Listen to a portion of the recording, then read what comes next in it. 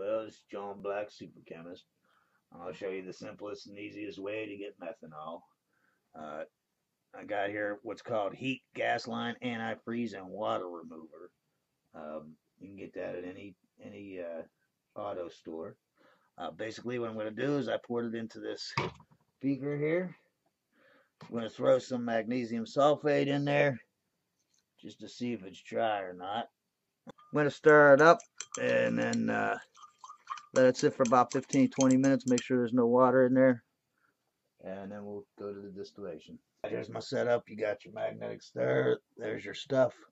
I didn't filter it, so there's bits of particles of the Epsom salt in there, but it's no big deal. I got a fractional column all the way up there. Comes back down. And I don't have the flask in there, but it'll come out right here. So let's start it up. This was almost a perfect distillation.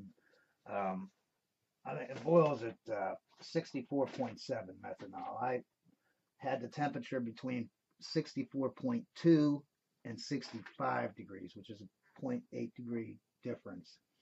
And the entire time, I mean, it did not fluctuate at all.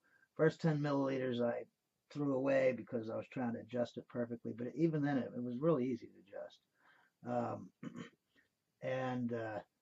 You'll see I'm putting some fiberboard in there right now.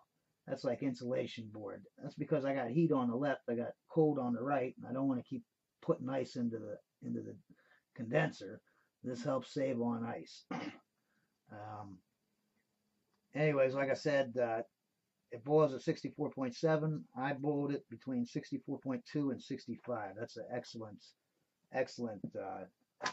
thing to do.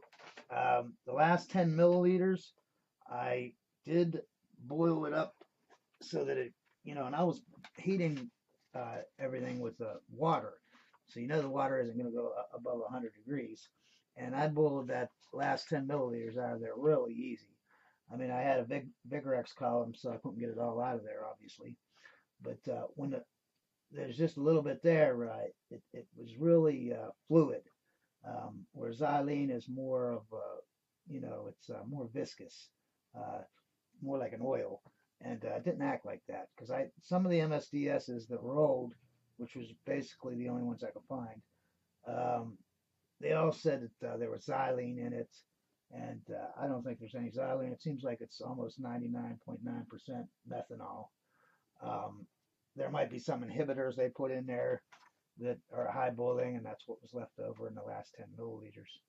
But I'd say you pretty much have a good pure product there when you're done. Okay, because recent MSDSs do say it's 100% methanol. I don't buy that though.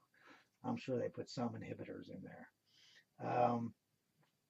Like I said, I took it really slow because I did want to see how pure it was. And as for the rest of the product, you'll see it coming up. I'll show you. There'll be just a little bit of crap there. See there?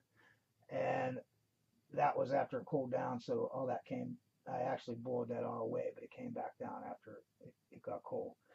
There's another 10 milliliters. The first 10 that came off, I have it in a separate little cup there. I'm just going to toss that away or whatever, or use it as a solvent.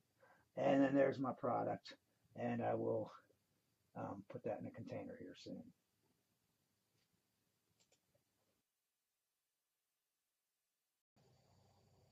Okay, as you can see, I relabeled the bottle. I put methanol 1/3 liter. Keep in mind, if you're going to store this for any length of time, I'd put some molecular sieves in there to keep it nice and dry. Now you got some nice, cheap, pure methanol. Anyways, keep in mind, science is great.